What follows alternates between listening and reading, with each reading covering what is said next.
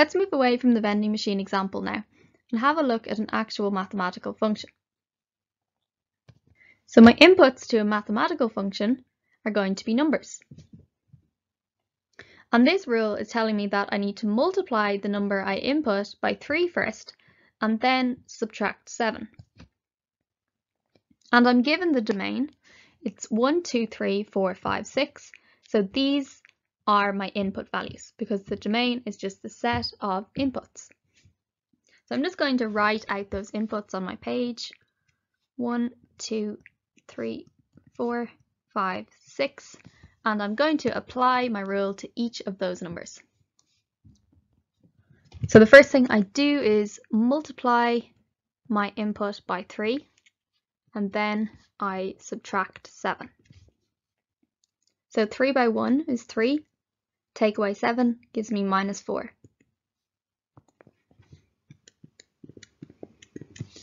So I can write that as an input-output pair of 1 minus 4. Moving on to my second input then, I'm multiplying the 2 by 3 and then subtracting 7. So 2 times 3 is 6, take away 7 gives me minus 1. So my pair is 2 minus 1. I apply the same rule to the 3 now. 3 by 3, take away 7. So 3 by 3 is 9, take away 7 gives me 2. And my pair is 3, 2. And I do the same to all of my inputs.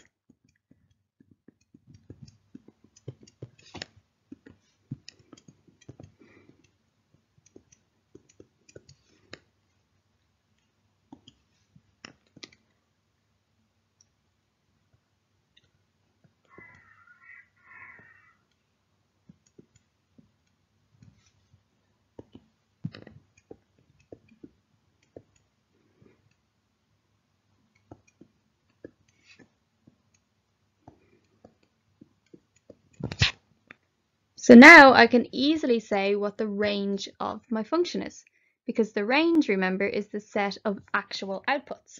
So what are the actual outputs when I use that particular domain? Well, it's all of these red numbers here. They're all my outputs.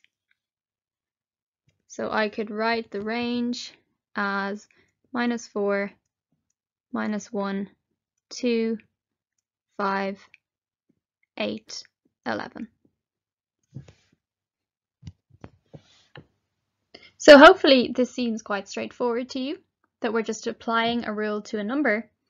But I think where people get confused is when the function notation is brought in. So I'm just going to show you how we use function notation for this particular example.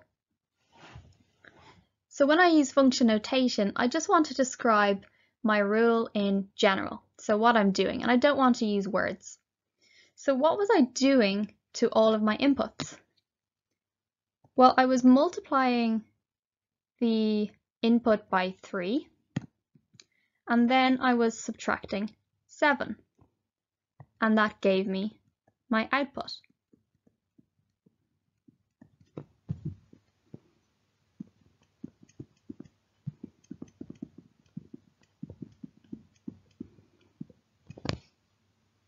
So if I'm just talking in general, instead of subbing a specific number into that bracket, I can just use a letter, and the letter I will usually use is x.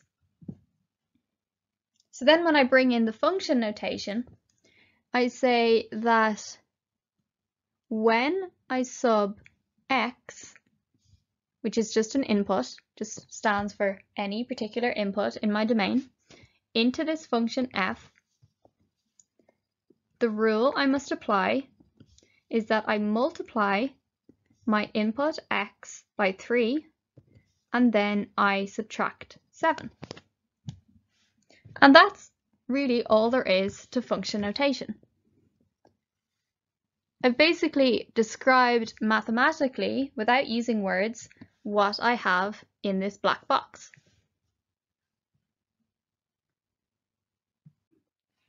If you've come across functions before, you may be aware that there are several types of notation we can use to describe functions, but they essentially all mean the same thing. So here I have 4 different ways we could describe the function that we saw on the last slide.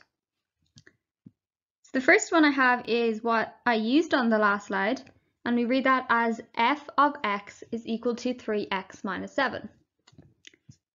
F is just the name of our function. X represents our input. So it's saying that when we input x into our function, to get the output, we must multiply x by 3 and take away 7.